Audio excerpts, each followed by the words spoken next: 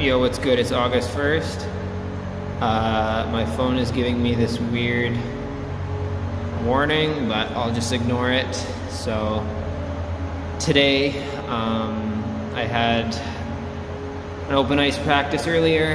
It was pretty crowded, so didn't get quite the shooting that I wanted to in, but got to work on a lot of breakaways and just coming into the zone and cutting, and then at least getting open for a shot, which is nice. And then where I am now is I just booked ice for myself, so was mainly working on entering the zone with control, and then kind of one stick handle, open up, and then a 1 foot shot, which is something that I just never do in a game.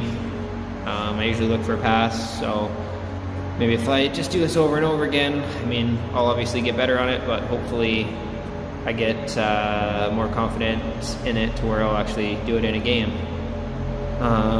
Legs are really sore, so I mean, I've really cranked up the amount of skating I've been doing the last couple weeks, so hopefully they'll catch up to that,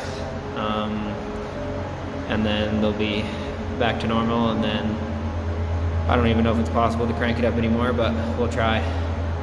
Peace.